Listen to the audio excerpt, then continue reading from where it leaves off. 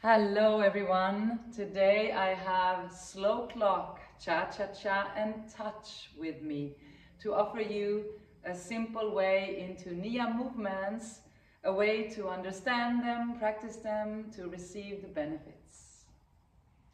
Slow clock is one of the stepping techniques that allows us to create many different combinations of choreographies.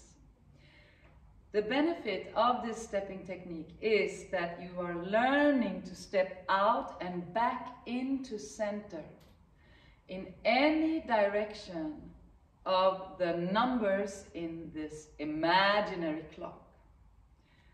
So your center point will give you a sense of stability, and stepping out and back in a sense of mobility.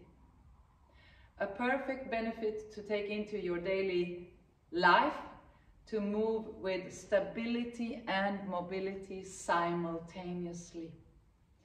You can also choose how big this clock is. It can have a wide face on the ground so that you can condition your body moving far away from the center and coming back. Or it can have a smaller face.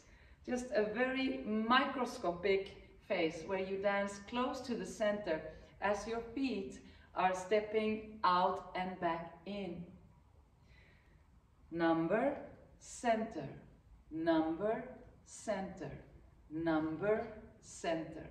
And one of the benefits of stepping back and getting good at organizing your 6, your 5 and 7 and your 4 is that you can train your body to really be turned on in the back space.